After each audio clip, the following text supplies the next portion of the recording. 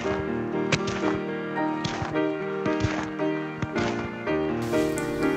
everybody, my name is Sarah. Welcome to Kids Following Jesus.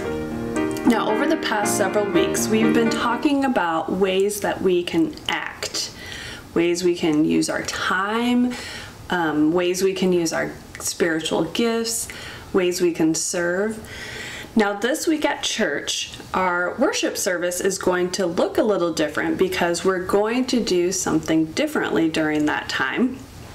We are going to be taking that time to do things, tasks and cleanup and stuff like that that needs to be done around the church. And maybe you're going to join us for that and we'll see you then.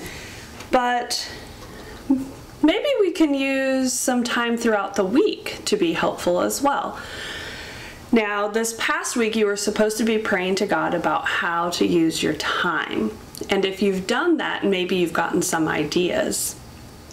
But perhaps throughout the week, we can take some time and maybe you could send a letter or make a phone call to someone that you've been missing and let them know that you're thinking about them and that you're praying for them, and then think about them and pray for them. And if you've started school, perhaps you can invite a new kid to come and play with you at recess and show kindness and love to them. Or even at home, maybe you could listen to your parents and do what they ask you to the first time they say so. These are all ways that we can use some of the things that we've been talking about, ways that we can act, ways we can give of our time, maybe use one of our spiritual gifts, sacrificially serve someone. So this week, I want you to take action. All right, let's take some time and we'll pray together.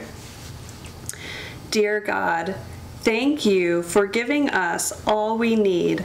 Help us to give from ourselves in service to you and others. Amen. Thank you for joining me, and I'll be back next week with more Kids Following Jesus.